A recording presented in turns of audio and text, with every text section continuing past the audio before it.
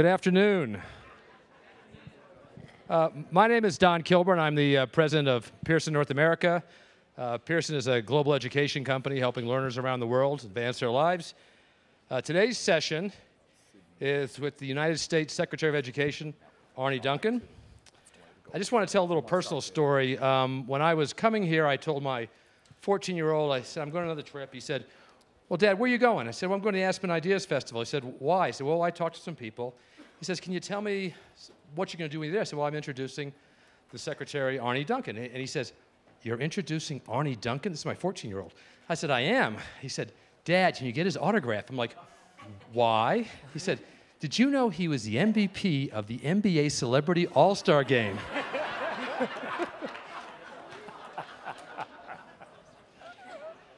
Well, not only is he a hero in my son's eyes, he may be one of the most influential secretaries since the department was started in 1979.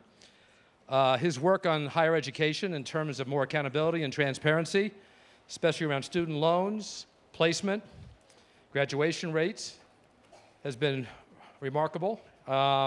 He's also recently, and I think through his term, has embraced outputs over inputs.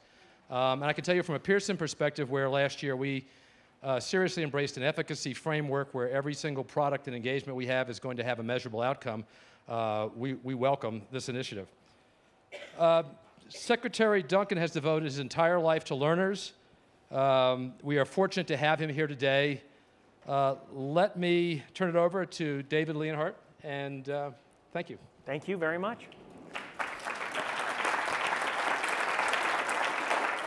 Thank you all for coming. Thank you for coming, Mr. Secretary. It's great to have you here.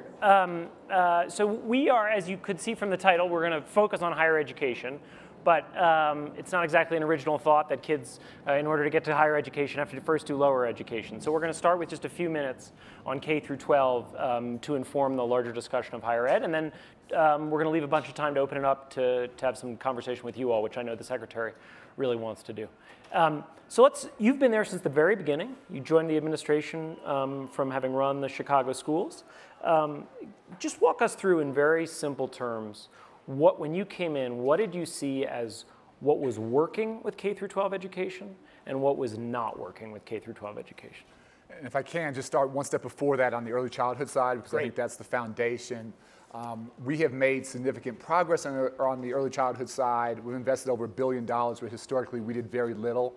But David, at the end of the day, as a nation, we have so far to go. And we are not close to providing the access for our 0 to 5-year-olds to high quality early learning opportunities that they need. And one of the toughest things in my job is meeting with education ministers from other countries, and they keep asking how come the United States doesn't care about its babies. That's a hard question to try and answer. And I keep saying we have to get out of the catch-up business. The average child coming from a disadvantaged community starts kindergarten, 5 years old, a year to 16 months behind, and we don't do a great job of playing catch-up. So we've had some progress there, but a long, long way to go. In the real world, we've made this a bipartisan issue. We've had 30 governors invest, more Republican than Democrat. That's fantastic. But we have not broken through the dysfunction in Congress to put the kind of massive investment. So I have to start there, because I think that's, as a nation, that's the best investment we can make. Which states, I know a little bit about Oklahoma and Georgia, which states do you think are doing the most exciting things on pre-K? Those would be up there. You have places not even doing the most exciting, places like Mississippi that never did anything before, now investing. Alabama, places you wouldn't sort of think about. Governor Dayton, Minnesota is making huge progress there. So you're seeing, again, across the political spectrum, profiles encourage in tough economic times people investing, and we just want to see more of that. The challenge is we have state after state 10,000, 12,000 kids on waiting lists who we're not getting to. Jumping to your real question, K to 12. So one of the biggest things that I've struggled with is just the dropout rate. And everyone here knows if you drop out of high school, you're basically condemned to poverty and social failure. There are no good jobs out there. So the good news is high school graduation rates are now at all-time highs at 80%. We're thrilled with that progress. We had about 2,200 high schools that were quote-unquote dropout factories, where a disproportionate number of kids are dropping out. We've got that down to about 1,500, so we've got about a third of the way there, long way to go. But high school graduation rates up, dropout rates down very significantly over the past decade. Latino dropout rates have been cut in half, from 28% to 14%. Black, almost in half. So that progress is great, but having said that, that 20% who aren't graduating, that equates to not quite, but close to 1 million young people leaving our schools for our streets each year. Every year. Every year, every year. And every state I go to, this is a very rudimentary measure, but I just ask how many 9th graders in your state and how many 12th graders. And I keep looking for the state that's stealing all the 10th, 11th, 12th graders. I haven't found them yet. So we have to work on that. And then the other side, which gets into the college side, is of our high school graduates, far too few are actually prepared for college level work. So they're graduating but taking remedial classes. And that's why raising standards is so hugely important. So real progress in states adopting higher standards, real breakthrough there. The hard work is implementing those higher standards, helping teachers and students and parents understand those, and making sure young people aren't just graduating, but graduating prepared either for college or for career. 2 specific things on K through 12. Common Core, obviously. There's been a little backlash to it.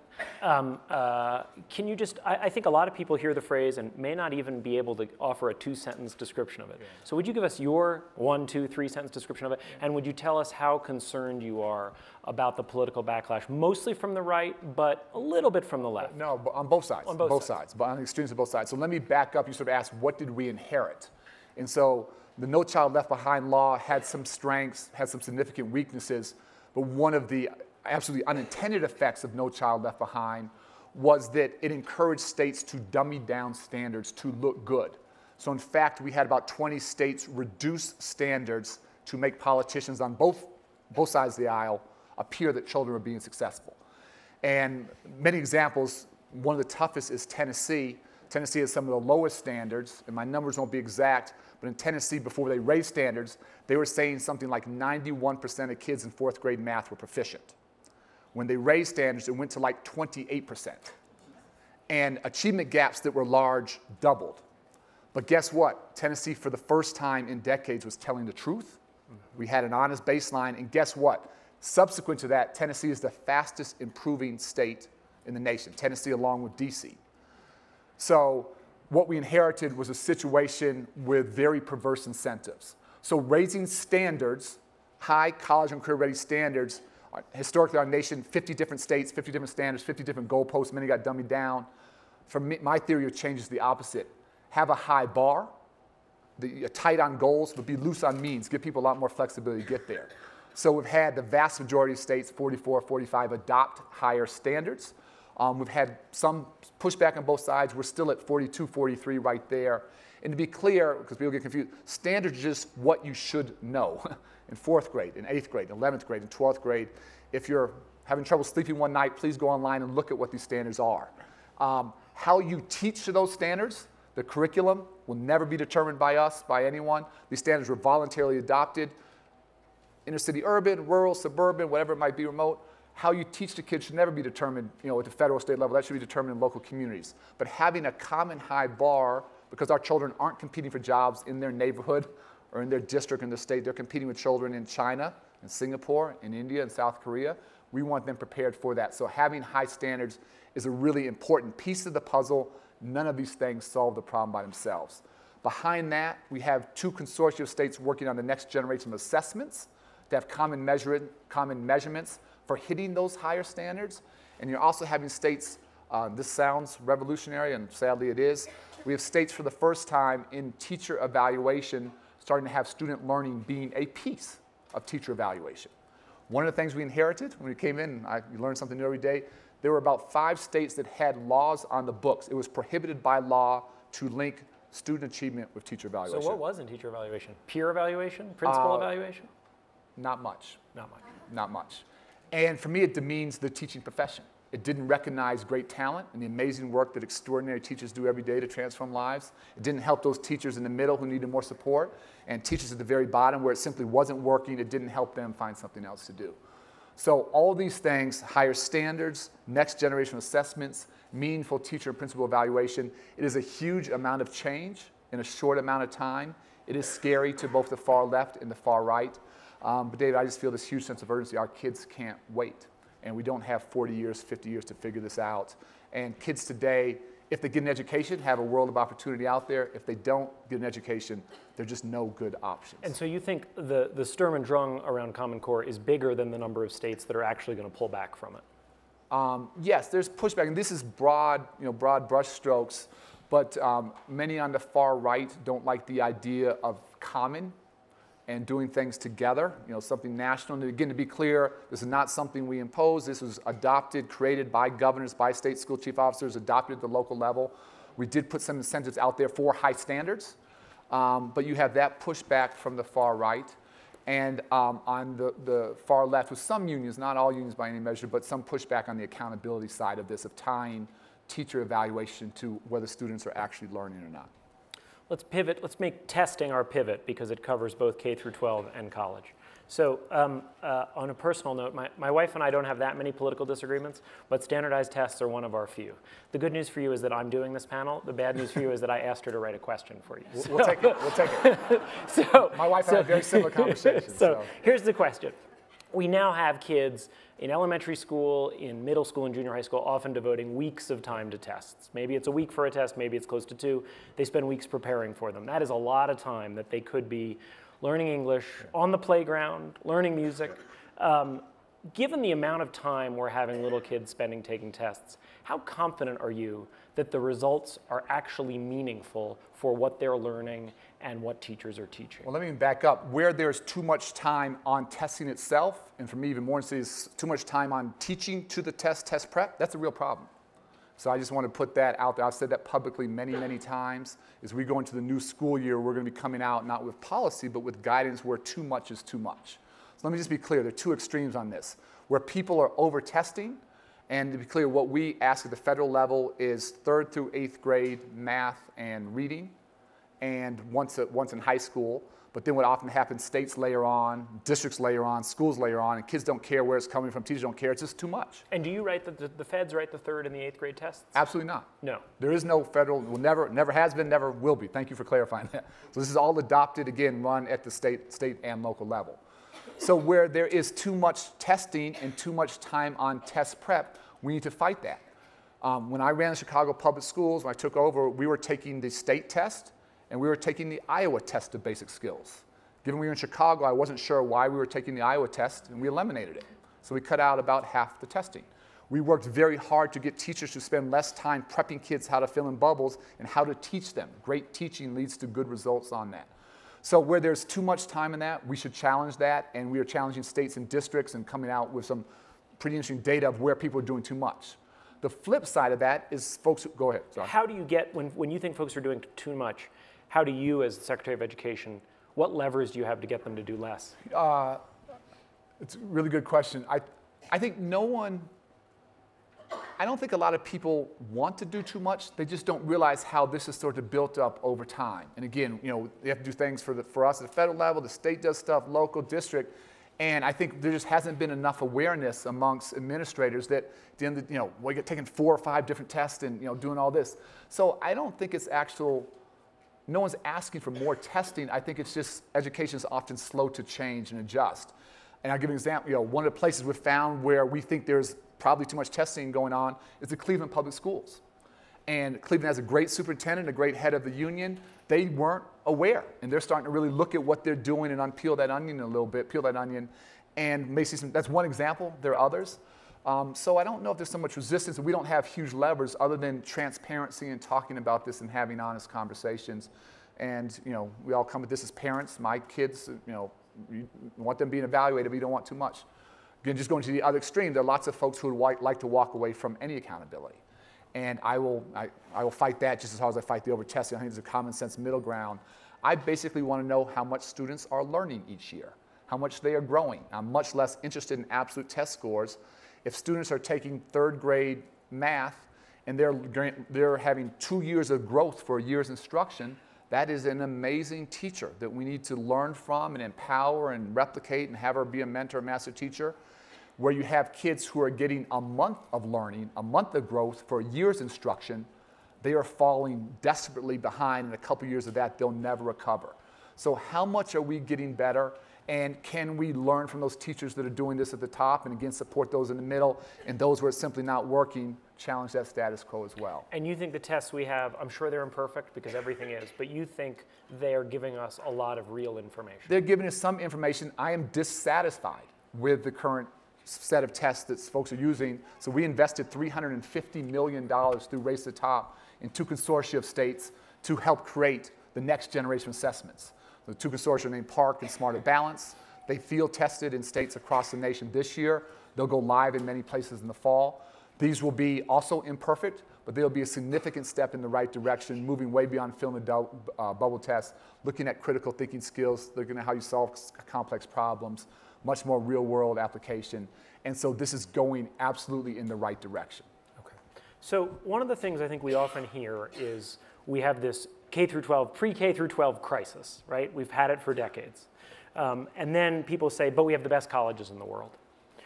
Kevin Carey, who I'm sure you know, who was at the New America Foundation, just wrote a piece for us at the Times in which he said, that's all wrong. When we say that we have the best colleges in the world, we're talking about Berkeley's PhD programs. We're talking about Harvard. We're not actually talking about the average college. And when you look at the average college, it looks a lot like the average high school or middle school or elementary school. When you look at these international tests, when you look at dropout rates, we don't have the best colleges in the world. And now I'll leave Kevin's and go to me. Not only do we not have the best colleges in the world, it seems to me, boy, have we not done very much to hold them accountable. We hand the money and say enroll kids. Is that too harsh a diagnosis? No. Yes to Kevin and yes to your thesis. And I was trying to be very self-critical. I think we at the federal level, so we can talk about states' role in this and we should talk about universities' role in this, and we'll get into that. But we at the federal level, I think, have been part of the problem. And we put out $150 billion with a B, $150 billion in grants and loans each year, and about 0% of that is based upon outcomes. It's all based upon enrollment, just having kids come to your school. And if we can start to shift some of that to outcomes, to having young people not just go but graduate and walk across the stage with that diploma, which changes their life forever. If we can start to incentivize places that are doing a great job of increasing graduation rates with Pell Grant recipients and first-generation college goers, then we can step into this and help to transform young people's lives. So I think those critiques are not unfair, and we all have to look in the mirror and see, again, not how we point fingers, but how we come together to make sure more young people have a chance to get through. And this is where your work has been fantastic, that the value of a college degree has never been higher. So again, the stakes here are huge. But when you don't have a college degree or when you go and don't graduate and accumulate that debt, that's like the worst possible scenario. So how we incentivize more places to build cultures not around access, but around completion. And again, some places are doing amazing work and breaking through. Other places, frankly, aren't. And the fact that we fund them all the same, we're not helping here. Can you change that without legislation? Because I assume you're not getting legislation on that. To start to move money would take legislation. But again, all of our stuff has our work been Republican or Democrat. It's been straight down the middle, what's right for kids, and no one can accuse us on anything of playing sides. But this is taxpayer money. This is your money and my money, and this is very important Republican principle of let's not waste taxpayer money, and let's invest in what's working. And so there should be Republican support there. And I think Democrats trying to expand access and care about the poor and want to make sure places are actually helping them have a chance and giving them that opportunity. This one, common sense would say politics should not be a part of it. Washington is very dysfunctional right now, so common sense has not been prevailing. But to be clear, it would take legislation to start to move money. What the president has challenged us is to come out with a rating system, to start to have some metrics to put out there. And I'm a big believer in transparency. And we have 7,000 institutions of higher education, 2-year, 4-year, public, private, nonprofit, for-profit, faith-based. Young people don't have great information to make the right choice. If we can help young people vote with their feet and vote with their dollars, I think that will help to move this in the right direction. Let's get to the ratings in a minute, but since you mentioned the president, I want to ask about him. You've obviously known him a long time, since before he was the president. Can you talk to us about how he is involved in your work, meaning how often are you talking to him? What parts of the work does he seem most engaged in, and how does he think about education? Well, this one's, again, just been so lucky, and I honestly took the job not because I wanted the job, I really wanted to stay in Chicago, but because I wanted to work for this president, and to have your friend become president is a sort of crazy thing to have happen. And Can you still play basketball against him as hard as you did before? Whoop him every chance I get. So no, that's the one place where he gets to be a normal human being. So no mercy. This one is just so personal for him and Michelle. And this is, everyone knows this stuff, but Michelle's family, her brother was one of my good friends growing up. fantastic family, but neither one of her parents went to college. And she and her brother broke through and went to Princeton, and she went on to Harvard, changed their lives, obviously, forever. President's dad was well educated, but dad basically abandoned the family, was raised by his mom, by his grandparents, was on welfare, and had great educational opportunity, and now he's the leader of the free world. So he gets at a very personal level that this is the fork in the road, and that young people with educational opportunity can do anything they want, and those without have nothing out there for them. So at every level, everything, whether it's on the early childhood side and trying to increase access, he's asked Congress for $75 billion to go from 1 million kids in pre-K to 2.2 million. That's a difficult ask for Congress, but he is all in on that. And again, we've put $1 billion through the Department of Ed, where historically we did like nothing. So that's a huge step in the right direction, investing in about 20 states now and a couple more to come. On the K-12 side, everything we talked about, raising standards, reducing dropout rates, increasing graduation rates.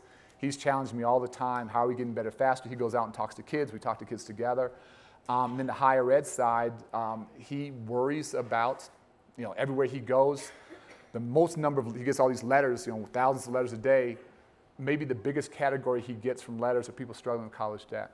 So all of these things, he is intimately engaged, and whether it's literally yesterday at a cabinet meeting where he spent a lot of time talking about this stuff, whether it's lunch or 2 weeks ago, this is one that just left talking to the vice president right now about some of this stuff. This is one where, for me, it's been just an absolute blessing to have so much support and, frankly, courage, taking on some orthodoxies to try and do the right thing for young people. You mentioned college debt. I wrote a piece last week arguing that some of the concerns about college debt are exaggerated. Not that it's not a problem, but that they're sometimes exaggerated. Am I wrong about that? No, and again, I'm not just saying this so you'll take it easy on me. I just think you've been such a voice of thoughtfulness and reason, and your clarity of thought on this has been fantastic. So college debt is generally too high, and we should do everything we can to reduce it, and we've done what we can to reduce the cost of debt and reduce loan repayments at the back end. But like anything else, I think there's good debt and bad debt. And if you have reasonable debt and you're getting your college degree, I think you and others have said that, have demonstrated in a pretty profound way that over the next 40 or 50 years of your life, this is the best investment, bar none, by far, that you can make.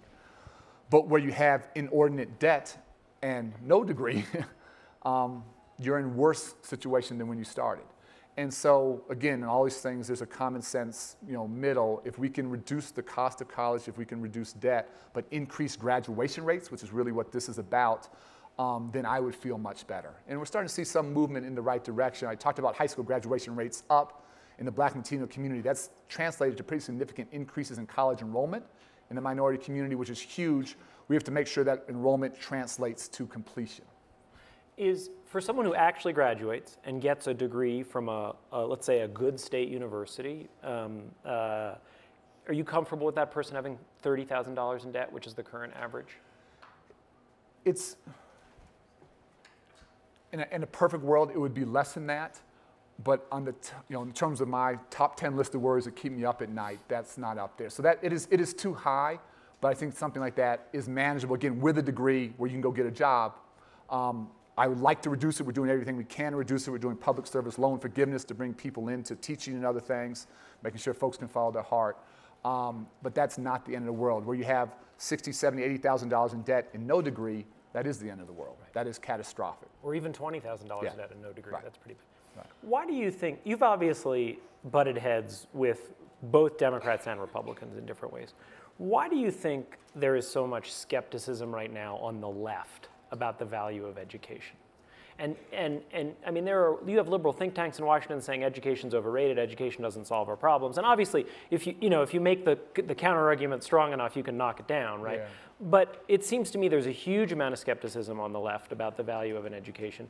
And why do you think it's there? And is there anything to it? I would guess you mostly disagree with it. But is there anything underlying it that you think is important to keep in mind? Yeah, and again, these are broad brush strokes, so I think that's a little bit of a broad characterization. And so much of the supports, for example, for more investment in early childhood education is coming from the left. Yep. We need that. We need more from our friends on the right. So I actually worry, it's funny, I don't worry about that one at all, so I don't lose any sleep in that. I am convinced in my heart, my bones, in my head that this is the best investment in young people, in stronger families, in keeping high-wage, high-skilled jobs in our country economy. I'm convinced beyond a shadow of a doubt this is the best investment we can make.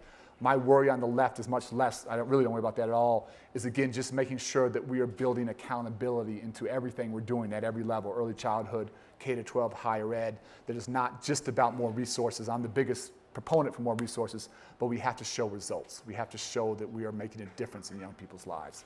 So that's again, these are broad brushstrokes, but that's a challenge on the left. So I was sitting on the stage yesterday. Larry Summers was sitting in this chair, and you know Larry Summers, obviously. He has a way with words. And he for those of you who weren't there, he compared our current education system to communism. And that's not even too much, that's not an exaggeration. He said, look, one of the great things about capitalism is that the consumers have the power and the producers are trying to appeal to them.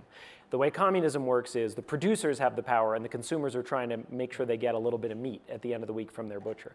Education, we have it flipped. And we need to change that. Is that fair? Far be it for me to argue with Larry Summers, so be careful what I say here. Well, it's actually interesting. So let's take the higher ed example, which is the absolute counterexample. Go back to where I started. We have 7,000 institutions of higher education. We have a huge market, but the marketplace is broken. So I don't know how that compares to communism versus democracy or whatever, free markets. But we have a free market, but we have a very inefficient system and a lack of ability for young people and their families to make good choices. So that's a very different and interesting challenge. One of the many things I learned, we've done a lot to simplify the financial aid form, the FAFSA form, and get more people filling out. We've had a lot of breakthrough. But I was stunned that like 75% of kids who fill out the financial aid form, the FAFSA, they apply to one school. Right. So we have this, they could look at 6,999, but for financial reasons and location reasons and a bunch of, there appears to be choice, intellectually there's choice, but choice is not being exercised on the higher ed side. So that's the counterexample to what he's saying. On the K-12 side, I think you've seen many places, not other places, where there's starting to be increased choice. And whether it's traditional public schools, whether it's high-performing charters, whether it's magnet schools, where there are more options. Now, we're fighting for more high-quality options, and we're not anywhere near where we need to be. Again, particularly in low-income families and low-income communities, given more great choices. That's at the heart of so much of our work of replicating high-performing traditional schools and high-performing charters. So I am a big believer in choice and competition. I think we need to have more high-quality choices on the K-12 side. We need more high-quality options on the early childhood side, which again is desperately important. But I'd be curious what his analysis on the higher ed piece would be, because it's counterintuitive to his argument. I think it's concern about tenure, among other things. I think it's concern that colleges essentially are not geared toward teaching. So that's a different question, but again, young people have theoretically tremendous choice. How we help them, how we better inform them, how we give more transparency, how we help them to exercise that choice, theoretically could force some changes in behavior. Yeah. If some universities start to lose market share because they're not doing things right, and others are gaining market share and people are voting with their feet, that's pretty powerful. But again, our marketplace on the higher education side is desperately inefficient. That's one of the things we're working on. So while we were sitting here beforehand, I learned that you had also met a young woman that I wrote about a few months ago named Sydney Nye. Why don't we tell them the story about Sydney Nye with you going first? So again, the joys of my job is going to schools virtually every week. I've been to hundreds and hundreds of schools, and many stand out. But near the top of that list was Mount Pleasant High School in Delaware, and went there with Governor Markell. Delaware was one of the first 2 states to win a Race to the Top grant from us, again, on a highly competitive process. And Governor Markell has been just a fantastic partner in this. And he basically, Delaware's a smaller state, so it's a little easier, but he basically made a commitment that no young person who's doing well academically would not apply to college. And I sat at a round table. I wish to God we'd had someone taping the conversation, but we had about 15 young people from that high school, and story after story that the kids told about the horrific things they had been through and what their teachers and counselors and principals had done to support them. It was stunning. One young man who had been homeless, bounced place to place for years, huge anger problems, huge violence problems, been kicked out of school, and these guys sort of put their arms around him, and he's going to college in the fall. Another young man, no dad, mother's very disabled, He's not sort of, he is raising his younger sister. He is her parent. I said, what's that like? He said, it's very tough to raise a teenage girl. He is 17 and she is 13. And he went on at length about and talked about how much easier it was when she was 9 and 10 and 11. I mean, just powerful, moving things. And he is raising his sister. And then we had the young woman who you and I have talked with, and people sort of assume you tell the story that she's African-American Latino. She's a white girl, right. Caucasian, but very poor. Lots of some challenges there. Extraordinarily bright. Grades, I've heard of a 5.0 GPA. Somehow she had higher than a 5.0. I don't quite know how you do that, but she had higher than a 5.0. Hugely interested in the STEM fields, but was only looking at colleges where the application was free. Told her counselor her dream was Stanford, but she couldn't afford the fee to fill out the application to Stanford. Those schools and counselors worked it through. She will be going to Stanford this fall, full ride, basically no expenses. And she is an extraordinary example, but for me, she just exemplifies what I saw all my life growing up in my mother's inner city tutoring program on one corner of Chicago. We have this amazing talent all over the country that gets buried because we don't give them opportunity. And when we as adults present supports and opportunity, young people who they may not all go to Stanford, but they're going to college rather than not going to college, or they're graduating and going to a community college rather than doing nothing. But had that school not built this culture of support, that young woman who will hopefully be very successful in Stanford and will change her families for generations to come, she would have gone to a decent school and done okay, but it's a life-transforming opportunity. And so the question is how we scale those kinds of things for all these gems we have, white, black, Latino, all over the nation, inner city, urban, rural, tribal communities, where we just we lose that talent. And for me, that's the heartbreak I feel and the sense of urgency to take to scale these things that work. I agree in her case, she probably would have been okay, but I think what's so important is there are so many kids who, if they go to a good college, will do great. They will change their family's trajectory. But if they go to a school with a 70% dropout rate, right. There's a good chance they're going to drop out. They might not make it through. They may not make it through. Right. My favorite thing of Sydney Nye's story is her college counselor said to her, if cost weren't an issue, where would you go? And she said, cost is an issue. And the college counselor said, I know, but I said if cost weren't an issue. And she said, oh, Stanford. Yeah. And she's going to Stanford. And this is a kid who gets played by, she's done everything right. Amazing grades, wants to, solve the world's problems. But those little things that, everyone in this room just takes for granted, that's like, it is an insurmountable hurdle. That's what people have to understand. These things that seem so simple, you can't get past that. She couldn't afford to think about Stanford because she couldn't afford it. It wasn't part of her reality. And Sue Donarski, who's a professor at Michigan, likes to say, when upper middle class people react to stories like Sydney Nye and say, well, if she couldn't fill out the application, she shouldn't be going to Stanford. She said, upper middle class parents fill out their kids' FAFSAs, and we shouldn't pretend otherwise. These things are incredibly difficult. Yeah, so I couldn't, that's part of the problem. So I'll challenge that every single day with everything I have. Last question for me, and then we'll open it up. So obviously, this rating system that you're trying to put together is aimed at exactly what you said, which is giving people more information so they can make informed choices about colleges. Richard Thaler, who's an economist at University of Chicago, sort of an iconoclastic progressive, has advised Obama in the past, has expressed concern about this system because he thinks that it's the kind of thing that government is not good at. Whether it's because the government gets lobbied and it can't be quite truthful, whether it's because the government isn't as nimble, or maybe it's just because there's only one government and we'd rather have 30 different private places doing it and then let the best one emerge. Why are you comfortable with the idea of having the government rate colleges? And to be very clear, we're very concerned too. I say everywhere I go, we're going into this with a huge sense of humility, and if we do this poorly, we could create some of those perverse incentives or disincentives that we worry about. So this is not a slam dunk, and intellectually it is difficult. And if we had 30 or 50 folks on the outside starting to come up with similar rating systems or their own ideas, that would be fantastic. I'm just simply reacting to the idea, or I go back to where I started, that we put out taxpayer money, scarce taxpayer money, $150 billion a year, and none of it is based upon outcomes.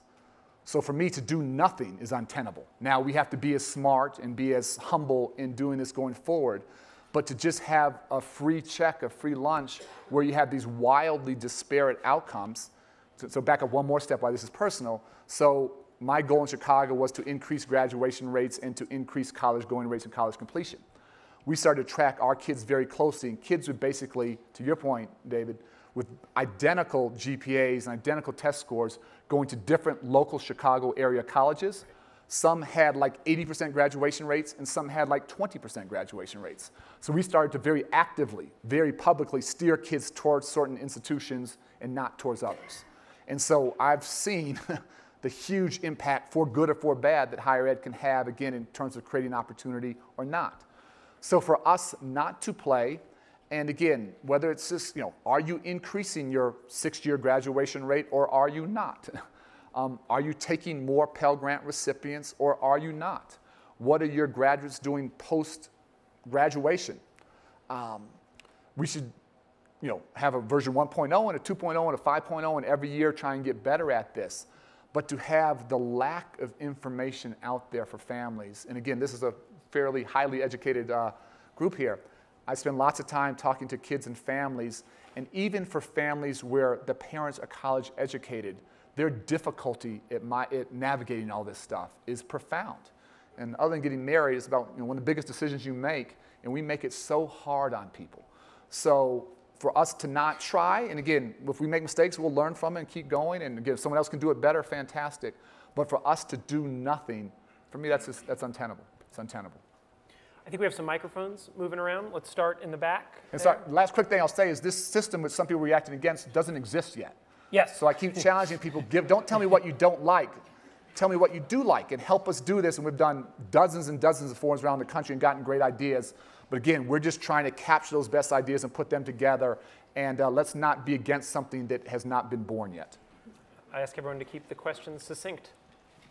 Hi, Arne. My name is Jessica, and I'm a former teacher, school leader, and now Chief Academic Officer for an education technology company in New York City. And I'm very excited to talk to you because you and I were actually both featured in Steve Brill's book, Class Warfare, and I've always kind of had like an ed crush on you since then.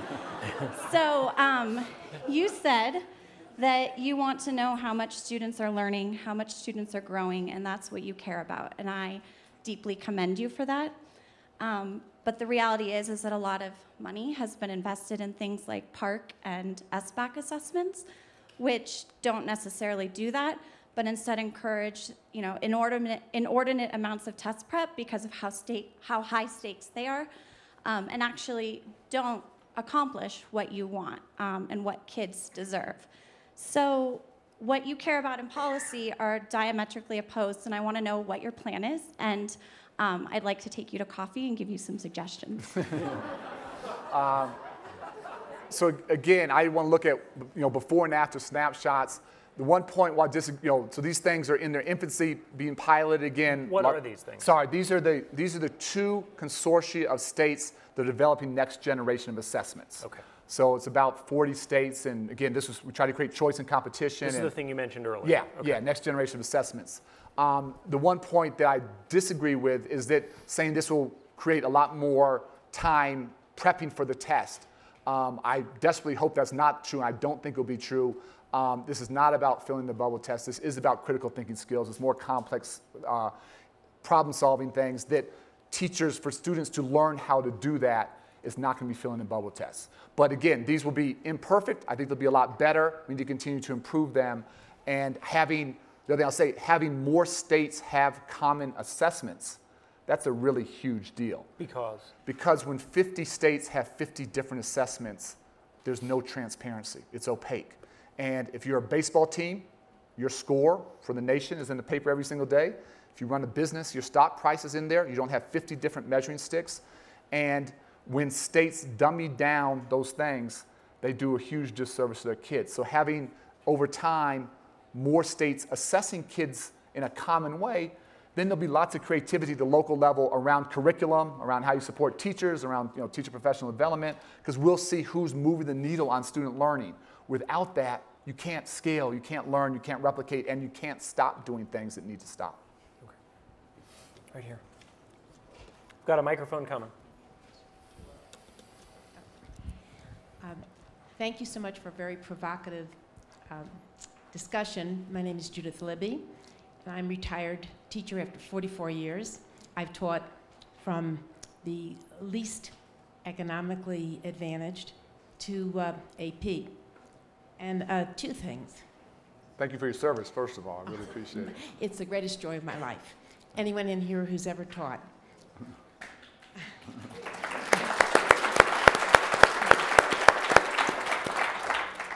One, I was delighted to hear you talk about that wonderful school you went to in Delaware.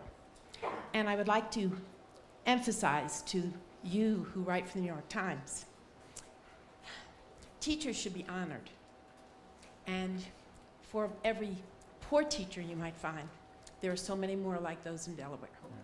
And if you fund teachers, we are there in the front line, and we know the answers. We're there every single day. And I'd like to see some of the funding supporting those efforts. And finally, for assessments, I agree with that young lady. High stakes, that's why we teach to tests. I didn't, but many young teachers do because their jobs are on the line. And if you continue to do that, it's going to be counterproductive. Let me ask you to ask a question. Yes. Okay. So my question is, how else can you measure teacher performance? Yeah, thank you. It's a great question, and I should be very clear on this, that when we talk about teacher evaluation, like evaluating any other complex, critically important, difficult thing, you have to look at multiple measures. So again, folks think we only want to do test scores. We have never said that. We'll never say that. But what we have said is that a piece of teacher evaluation should be based upon, again, not students' absolute test scores, but growth and gain. I always say if a teacher takes a child who's 3 grade levels behind and they leave a grade level behind, they may still be behind, but that teacher has had a massive impact on that child. So having some form of student learning, graduation rates, dropout rates at the high school level, AP, there are lots of different things you could do. Looking at leadership roles, looking at professional development, looking at what you're doing to contribute to the school community. Student surveys are really interesting. And so again, looking at multiple things, but having a piece of those multiple measures be student learning, I reject those who feel that it should be out, eliminated. And so no one's saying it should be 70% or 50% or whatever, and we've supported states that have done 50, we've supported states that have said 20%. But having student achievement be a piece of teacher evaluation. And let me just quickly go on. This isn't just about, it's never about gotcha, it's never about firing, it's about how do we identify great talent? And I always give the example of California. California has 300,000 teachers, 300,000. The top 10%, the top 30,000, I would argue are world class. Literally some of the best teachers, not in our country, but around the globe. The bottom 30,000 maybe shouldn't be teaching, should be doing something else. And no one in California can tell you who's in the top and who's in the bottom. And I just don't think that's a formula for success. So we have to elevate the teaching profession, we have to strengthen it. I've been very public, we should pay teachers a heck of a lot more money. We should pay teachers a heck of a lot more money to take on difficult assignments, inner city, urban, rural, remote, Native American reservations. But we have to elevate the profession, and the only way we do that is to talk about excellence and to not be scared to have that conversation. What's the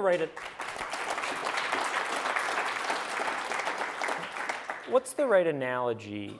It seems to me the idea of saying we are going to evaluate and analyze and hold accountable is not necessarily different from saying we are going to respect and honor, right? I think they're synonymous. You cannot respect and honor if you don't value the contribution that people are making. What is the profession that you would like to see teaching resemble in terms of both respect and maybe a little bit more pay, but also in terms of accountability?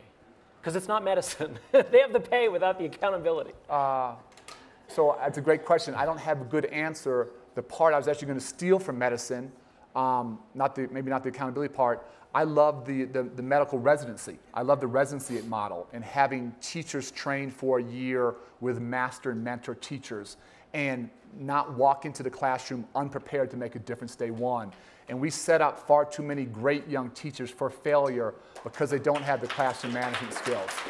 So I do think, maybe you have to steal from different places and do a hybrid, but I do think the residency model in medicine is one, and we have some pretty interesting pilots in some places, but if we scaled that, that would be very, I think, a game changer. Okay, there was something back here. All the way in the back, yeah. So I got one here. Okay, great, right here. Hey, hi, Secretary Duncan. I was involved in a documentary about childhood obesity in this country, and I'm just curious, since so many public schools have contracts with fast food restaurants, and one of the experts in the film describes schools as 7-Elevens with books these days, and there's a direct correlation between nutrition and the ability to learn. I know the First Lady is working in this department, but is the Department of Education, can it get more involved with the USDA in overseeing the kind of food that we're feeding our children on a daily basis? Yeah, well, this is a great sort of interesting political question. So the First Lady, as you know, has spent a huge amount of time and energy. We're partnered. Tom Vilsack's a good friend. He gets us intimately. His wife's been a lifelong educator. So they've put in place, they've moved the needle in some pretty significant ways.